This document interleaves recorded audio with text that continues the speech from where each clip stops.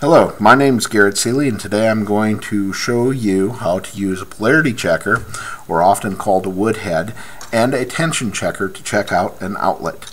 Now, I teach people how to repair medical equipment. We're called biomedical technicians, and one of the things that biomeds are often paid to do is to check the outlet that their piece of equipment is connected to. Often we help out the in-house or contracted electrical team at a hospital. Just if nothing else, we are unplugging a device, and we do have easy access to the plug. So anyway, how you check this? So you would plug a electrical polarity checker, or like I say, a Woodhead, into the outlet. If it is okay, the top two lights will light.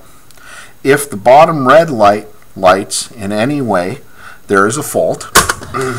If you'd like to know which fault specifically there is a decoder on the Woodhead itself, but the truth of the matter is, most of the time, if the two lights aren't lit, there's something wrong with the wiring. So something has either become disconnected or damaged or was not hooked up correctly in the first place, and that's one of the things that we want to check at a hospital. Another thing we want to check at a hospital is the plug tension. Now, this device here slides into the outlet. As you pull on it, let me reset it, as you pull on it, these little slides will slide along this ounce dial here, and it's got numbers there, if you can see them, all the way up from 4 to 24 ounces. Now, the standard is it must not be below 4, but frankly, a lot of people, if it's under 10, they'll turn it into an electrician and tell them that they need to replace the outlet. So let's go ahead and let's check this outlet. I'll go ahead and I'll plug this in, and we'll pull on it, and these are really good, so they're not going to have any problem. Let's go ahead and check the ground. That goes in here.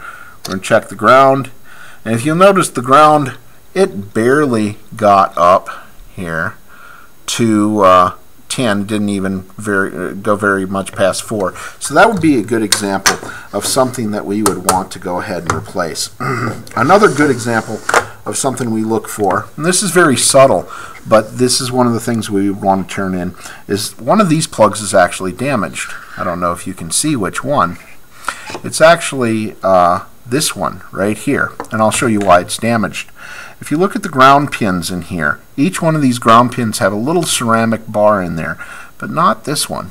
This one's been snapped off. What happened is somebody, when they ripped on something, they twisted it, and it actually damaged the inside of this port.